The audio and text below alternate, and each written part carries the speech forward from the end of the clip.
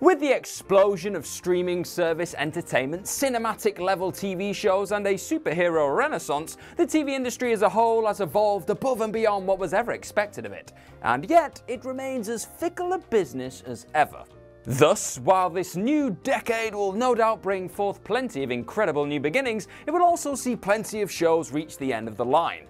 A huge number of TV shows are already set to bow out this year, with long-standing favourites like Arrow, Supernatural and Criminal Minds wrapping up their impressive runs, while others have been taken away before their time and unceremoniously cancelled before they even had a chance to make it out of the first month of the decade.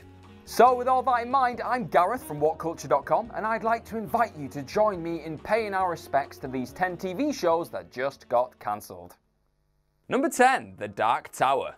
A project initially envisioned as a companion to the 2017 film The Dark Tower, the series was due to see Idris Elba reprise his role as the gunslinger. But following the critical failure of that film, Amazon bought the rights to the series and redesigned it to serve as a full-on reboot, with EastEnders and Nightflyer star Sam Strike set to play the role of Roland, and Jasper Parkinen taking over the role of the Man in Black from Matthew McConaughey. However, it was recently revealed that Amazon have decided to not move forward with the project, which, considering how wonderful Stephen King's source material actually is, it's a bit of a darn shame, I tell you. But on that note, don't give up hope just yet, as the production company MRC is attempting to shop the two scripts to other networks, so keep your pistols crossed. That sounded a lot better in my head. Number 9. Limetown. The Jessica Biel and Stanley Tucci starring mystery drama Limetown will unfortunately not be returning to screens for a follow-up to its freshman offering, as Facebook Watch has decided not to renew it for a second season. The 10-episode series was based on the podcast of the same name and followed a radio journalist who attempted to solve the mystery of 300 people who vanished from a Tennessee neuroscience facility. According to Deadline, rumour has it that Facebook is attempting to move away from scripted shows, and in the future it will be setting its sights on more non-scripted content instead. And as Limetown wasn't the only show to be cancelled in one fell swoop by the video-on-demand service, more on that later, this could very well be the case. Number 8. Confederate. An alternative history drama from Game of Thrones executive producers David Benioff and D.B. Weiss, Confederate was met with a bit of outcry when it was announced 3 years back due to the fact that it imagined a post-Civil War world in which slavery was still legal. And to take things further, it had actually evolved into a modern institution. However, the controversial series never actually made it into production, as the duo's apparent involvement in a new Star Wars trilogy, which also never happened, and subsequent deal with Netflix changed things dramatically. And now, after 3 years in limbo, HBO president Casey Bloys officially confirmed to TV Line that the show is dead. Number 7. Brockmire. IFC's Hank Azaria starring comedy series followed a disgraced play-by-play announcer who, after a decade of obscurity following a career-ending meltdown on air, attempts to get his life back on track by calling minor league ball in a small town. During its time on the air, it received pretty positive reviews, many of which were aimed at Azaria's solid performance, and pretty good ratings, even becoming IFC's highest-rated new series during its debut year. However, Jim Brockmire's redemption will come to an end in the foreseeable future, as IFC confirmed in December that the show's upcoming 4th season would indeed be its last. Number 6. Runaways. One of the last remaining relics of the dearly departed Marvel Television, Runaways was an enjoyable adventure that showed us different aspects of the wider Marvel Cinematic Universe, and showcased its youthful cast while doing so. However, ahead of the launch of its 3rd season in December, Hulu announced that Season 3 would indeed be its last. That being said, it had a pretty great run, and by the sounds of things, its premature cancellation had nothing to do with the show quality itself, and more the loss of Marvel Television as a whole. Still, it's unfortunate they won't get the chance to enchant us all one more time this year, as it joins fellow cancelled Marvel series Cloak and Dagger in the TV afterlife. Number 5. Daybreak.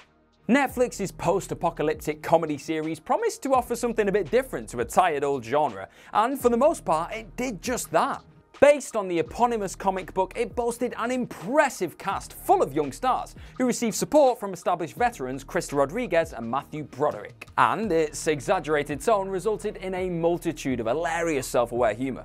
Unfortunately, the streaming giant cancelled the series after just one season at the end of last year, bringing an end to Josh's journey into the apocalypse. And given how clever, witty, and enjoyable the show actually was, it understandably felt like the end of the world for its devoted fans. Number 4, sorry for your loss. Here we have another victim of Facebook Watch's recent cull. However, this one probably stings that little bit more. Starring Elizabeth Olsen and Kelly Marie Tran, Sorry for Your Loss tells the story of a young woman who must come to terms with the unexpected death of her husband, and in struggling to cope, she ends up reassessing everything in her life. It is unfortunate that this supposed pivot to non-scripted programming had to impact a show as well received as this one, but that's the ever-changing TV industry for you. And while Olsen herself will return to TV, streaming TV at least, in Disney Plus's WandaVision, it doesn't quite make up for this untimely loss. That being said, according to Deadline, it is being shopped around to other networks, so there may still be life in it yet. We hope. Number 3, and with an E. The much-loved Canadian period drama was a co-production between CBC Television and Netflix, the latter of which gained a much larger following due to its global reach. But that still wasn't enough to save it from premature cancellation. That's right, in spite of the fact that the stylish series was very well received by critics and had a large following by the time it concluded its 3rd season, CBC cancelled it at the end of the year. Though fans hoped that Netflix would swoop in and rescue the dying show, that did not happen, and the 3rd season was marketed as its final offering. There's always hope, as CBC did encourage fans to fill out a form on their website to save it, but for the moment, its fate seems to be sealed. Number 2, Watchmen. In an era of mass production such as this one, it's an admirable quality to know when less is more. And that appears to be a quality that both Watchmen's creator Damon Lindelof and HBO know a thing or two about. Watchmen arrived on the cable service at the end of last year to critical acclaim, as Lindelof's series adapted Alan Moore and David Gibbons' iconic graphic novel in a truly unique way in order to tell a complex story about systematic racism. However, HBO left the decision to continue the show in Lindelof's hands, and the creator has now confirmed that he's told the story he wanted to tell. And with that, he's accomplished everything he set out to do, and left people wanting more. It's just unfortunate for them that they're probably not gonna get it. Number 1, Mindhunter. Sort of. Okay, so all hope is not lost just yet for Mindhunter, but at this point in time, it's not looking good. Netflix has placed it on an indefinite hiatus so that producer David Fincher can complete his next film, Mank. But in doing so, Fincher also released the cast from their contract so that they could pursue other projects. The veteran has envisioned the show as a 5-season series, so here's hoping that he gets the chance to bring that vision to life someday.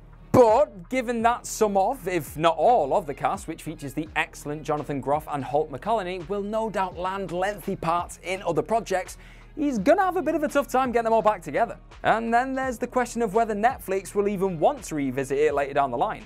Perhaps a movie to wrap it all up would be the more plausible option, and certainly more ideal than an official cancellation. But let's just hope it doesn't come to that, and that somehow, someway, Fincher, Netflix, and the entire cast manage to make it work someday.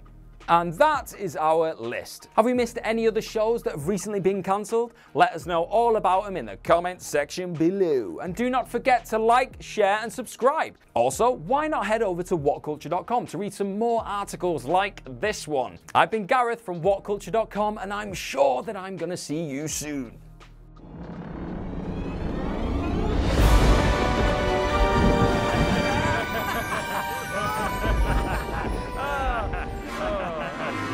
Look, my son, look at the marvel that I have created. Comics. They called me a fool for trying to put a dead meme onto a t-shirt. A damn bold fool! A damn bold fool with an ass that won't quit. It got quite personal towards the end there. But look who's laughing now! Quiet! Quiet, my son, my ugly son, for my other creation rises. Look at the quality fabric, hand-stitched by blind orphans. The perfect letter spacing calculated so meticulously that Rich Hudson had an erection for months about it. And a colouring so deep that I had to buy the dye off the dark web. Oh, for God's sake, Josh! Sorry. Oh, Marvel. Oh no, the beast has grown angry, angered by our drab fashion choices. I am such a fool to think that it wouldn't try to infect us with its perfect, perfect design. Quick, we must do something to appease the beast. Why don't we buy one from shop.whatculture.com? Look, it's already got Scott Nash. Oh no!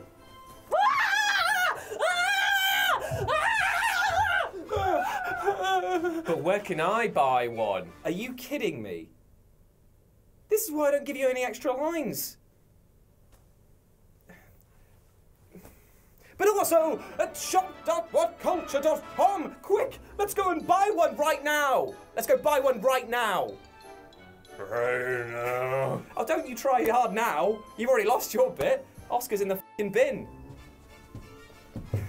Ah, there we go. Doesn't that look better? I feel so virile and alive, and it's also fixed your hump. That's actually pretty good. Now, do yourself a favour and act like your mum and spread the love, aka her legs, and buy yourself one of these glorious dead memes on a t-shirt, courtesy of this handsome chap right here. You're very, very welcome.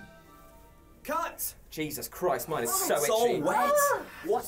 It stinks. I pissed on yours. The worst font ever.